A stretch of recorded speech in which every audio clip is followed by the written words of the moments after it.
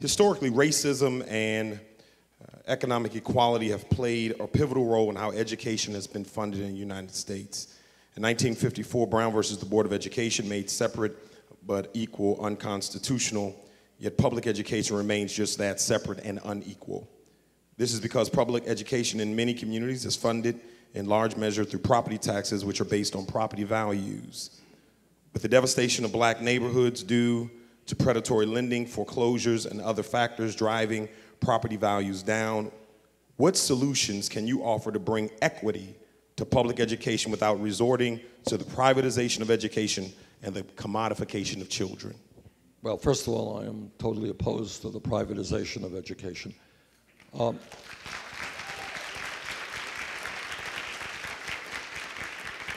If you check my record back in Vermont when I was mayor, I led the effort to some degree, with some success, in breaking our dependence on the property tax for precisely the reason that you indicated. This is an example where the rich get richer and the poor get poorer. So if you have a wealthy suburban community, they have the tax base to adequately fund their schools. If you have a crumbling urban community, you know, where homes are boarded up, they're not going to raise the property tax they need to adequately fund their schools. Look, by and large, the property tax is a regressive form of taxation.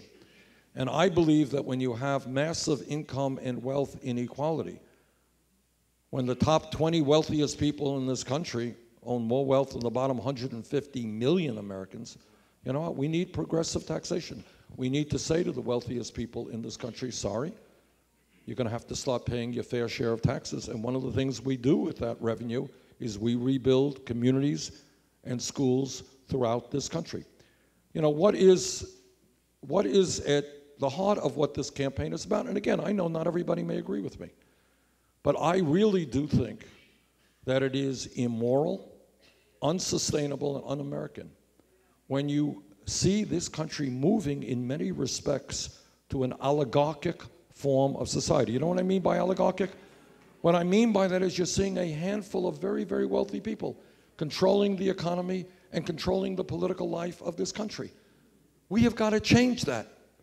Don't tell me that we cannot provide good quality education for our kids. Don't tell me that we can't get wonderful teachers into low-income areas throughout America. Of course we can do it if there is a political will to do that. So instead of worrying about tax breaks for multinational corporations who are going to China, maybe we should focus on a tax policy which can provide the necessary funding we need to educate all of our kids and rebuild distressed communities.